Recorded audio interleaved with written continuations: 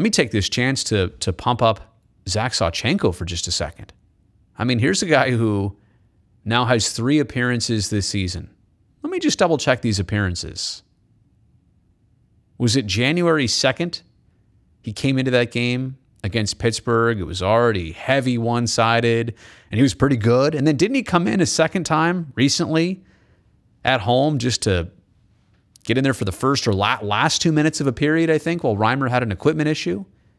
And then tonight plays 40 minutes. That's huge. In a game where his team was down, they tied it, then they went down again and ended up losing by 2. But how hard is it if you're Zach Sawchenko to have 3 game appearances in a 2+ month span? Practice cannot keep you fresh. Practice cannot keep you, like rhythmically correct. Practice cannot give you the adrenaline and the heart rate up and down and the games. It can't do that. So hard for Zach Sawchenko. I give him full credit tonight. He faced 10 shots in the second, 10 shots in the third, 18 saves on 20 total shots.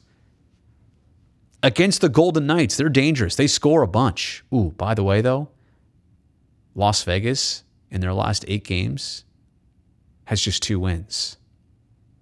Both of those 2 wins against the Sharks. Forgot to mention that before. Still, saw the way they played tonight, saw the way that Sawchenko played tonight.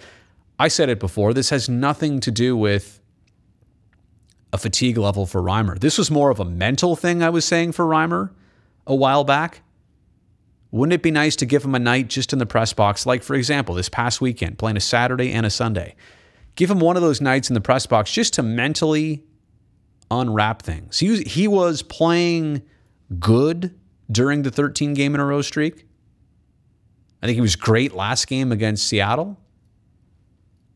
But maybe one of those nights off might have helped him in the long run to bounce back even stronger.